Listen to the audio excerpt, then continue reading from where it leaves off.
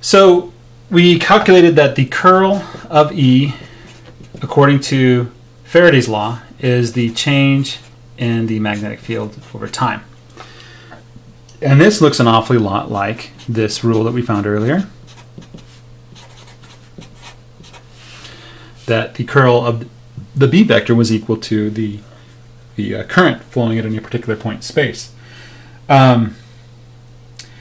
If we run with the case where there's no net electric charge anywhere, so we don't have any divergence of E. So if we say divergence of E equals 0 by choice, then we know that the divergence of B is always equal to 0 because nobody knows where the monopoles are. And so now we can draw some parallels, some very fascinating parallels. This changing magnetic field behaves to the electric field just like a current does to the magnetic field. And so we have the Biot-Savart law,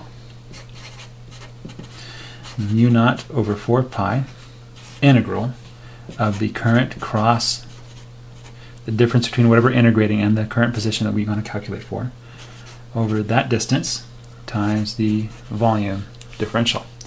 And so we can just translate this over here and say the E vector is equal to, well, the mu naught is part of the J, so we don't have that. We have 1 over 4 pi.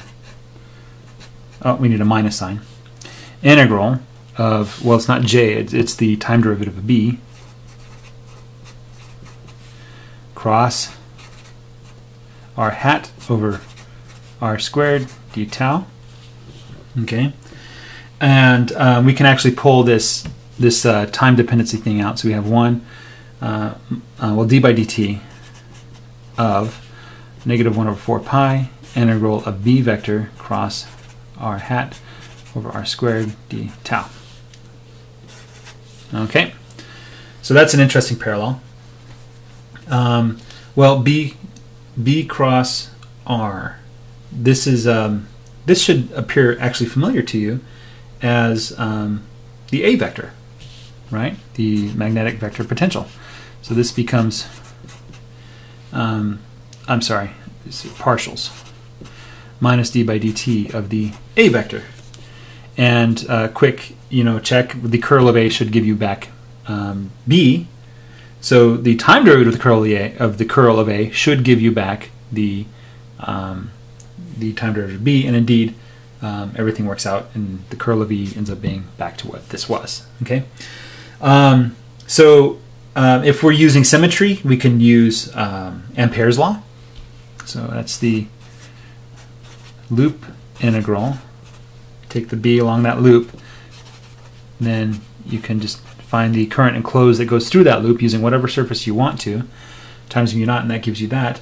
Well, over here, the parallel is, I should have written these, go around some loop with the E vector. Remember, we don't have any charge anywhere by choice, and that is just going to be equal to negative d phi by the total magnetic flux, the change in the total magnetic flux. Okay, so the total flux behaves like the total current within some loop. Okay, very interesting parallels. Again, this only works if the divergence of the electric field is 0. That's if we're working in a space where there's no free charge, there's no net charge anywhere, everything's like currents and stuff like that, then we get to play with these and get these results. Do a couple more examples, and then another note, and then a couple more examples, and then we'll be done with this section. So thanks for your time. Bye.